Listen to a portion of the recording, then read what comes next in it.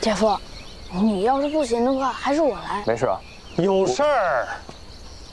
咱们季川的急可凶了，这活儿不好干，里仓都干不了，家里就我一个人会，学会知难而退。我先烧水，一会儿我来，我可以，我来。哎，姐夫。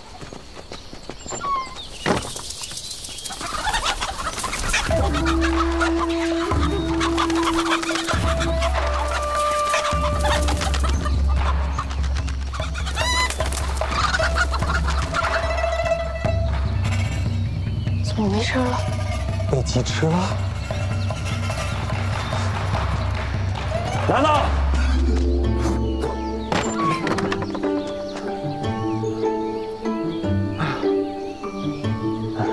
这么大动静，毛手毛脚。姐夫，你真厉害！可以啊，哎，这还有，真想学啊！这个很难的。 你要是真学会了，我还真佩服你。我们家也就是小薇她娘亲批的好，我也不过是尽力而为之，跟我学。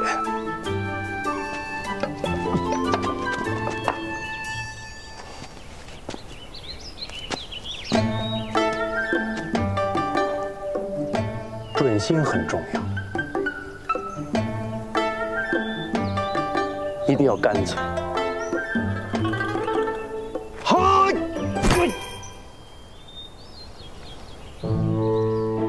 你看，失败了，难吗？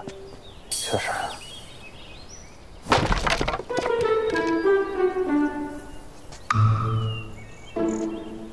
运气不错啊，侥幸，侥幸。再来。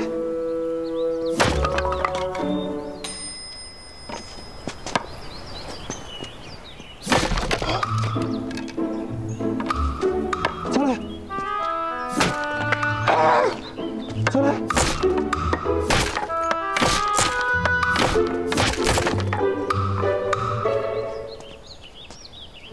侥幸，继续，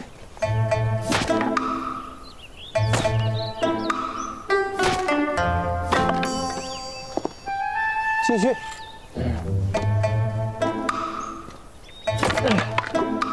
继续，不对。 我得批评你啊！你劈柴的节奏不对，我们都是啪啪，乱了，一点都不悦耳啊！小旭，小旭，用力！连个柴都劈不好，怎么照顾好我家女儿啊？哎，哇，姐夫，你这柴劈的也太好了，这下个月的柴火都够了。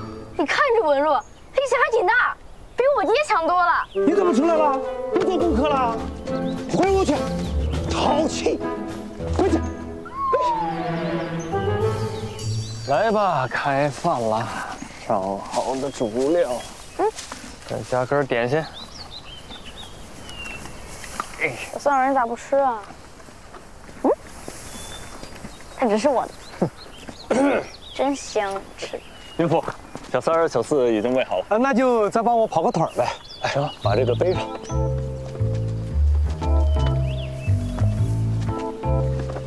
这是猎狼山的地图哦。小薇啊，最爱吃槐花做的点心，这附近就是猎狼山上的槐花最好。只要你采购了槐花回来，就过关了。好，哎，等会儿，你可想好了啊？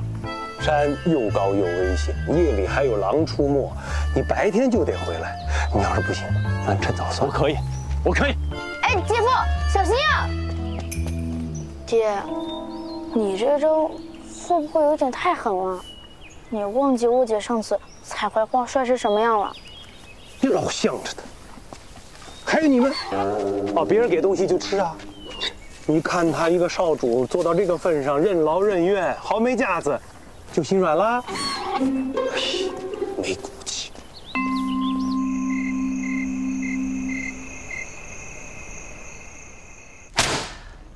我这么大的一个女婿去哪儿了？我也想不到啊，这白日里去猎狼山的人没见出过事儿啊，那怎么夜里还不回来呢？小薇，你不是说他学过武功吗？李文碧，你今天说要考验他，我也没管吧？你让我带着小薇出去逛一天，我也听你的了。可你也太能耐了！你平日里都不敢去的地方，你居然让一个新川少主去，你这是息怒，息怒！是啊，早就跟你说了，不应该让姐夫去猎狼山。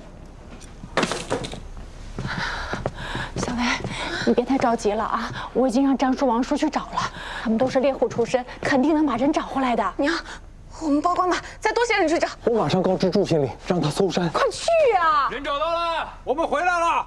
姐夫，女婿回来了。哎呀，这出什么事儿了？没事，就是一点皮外伤。让我看看。没事，你不用看。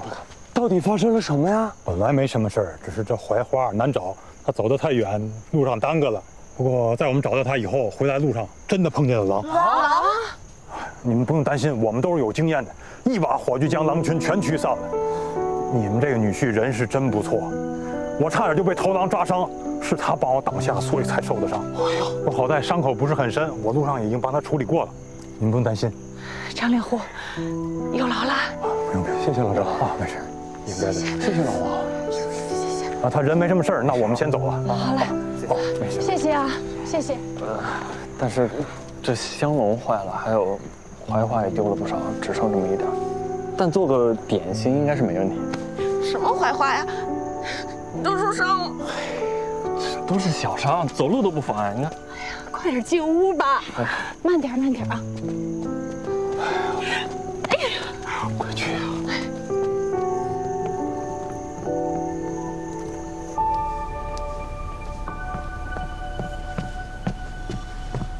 啊！岳父，我看看。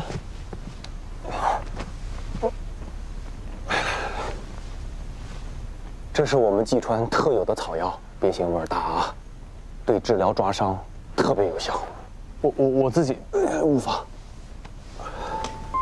我自己可以查。让他弄吧，这样他心里还能好受些。少主，给你煲了汤，一会儿一定要喝点啊。好，有劳二位。今日啊，我跟小薇出去逛了一天，才知道他都把你折磨成这个样子。他也不让我跟小薇插手。他这个人啊，什么都好，就是一遇到女儿的事情就失了分寸。少主，还望你多见谅啊。做岳父的还需要什么分寸？再说了，在这里只有嬴政，没有少主。今日还是对不住你了。其实岳父在我走之前也吩咐过了，这猎狼山不能过夜，还是我自己耽搁太久了。等下次我早些去，兴许能多采一些槐花。其实，你能为小薇做到这个份上，她心里早就认了。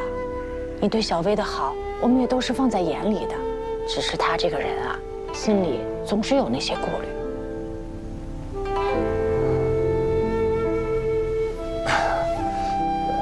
其实小旭一直有一个想法，我想在新川给二位置办房产，这样你们可以随时来小住，也可以随时监督我。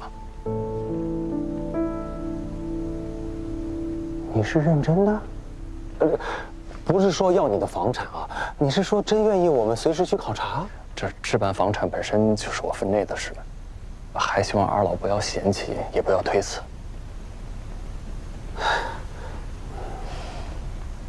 少主，别怪我僭越啊，我就怕，而今你喜欢小薇，自然是什么都答应。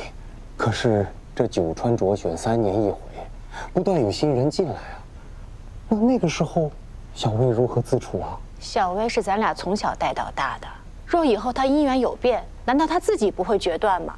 你呀，就应该对女儿多些信心才是。岳父，李薇确实很有能力，这女子商会在我们新川各处都有分号，她在其中也是营收颇丰，比我们这些上朝拿俸禄的少主还要好上许多。所以，她有不让自己委曲求全的底气，二位放心。经商一事，小薇在家书中也有提及，我们是知道的。在新川，女子不许经商，想必李薇能做得此事，也是少主帮了不少忙吧？但主要还是他自己努力。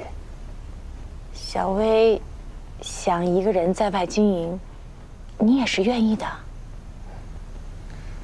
李薇只属于他自己，他想要外出经商，我有什么资格不让？他虽然单纯，但却很有想法。我知道二老对我的信任还需时日，但你们可以信任李薇，他不会让自己受委屈的。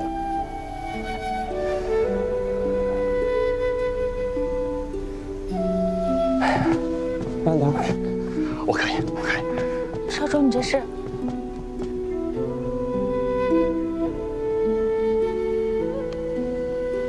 在下尹峥，愿聘恋爱为妻，以击穿之礼，到县衙登造户册，再到月老庙上香立誓，此生不还。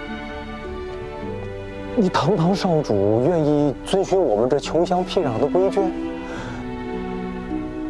在蓟川，月老庙很灵的，但凡违背月老庙誓言的人，下场都很凄惨。重疾、无子嗣，你不怕吗？既然立誓，绝不反悔。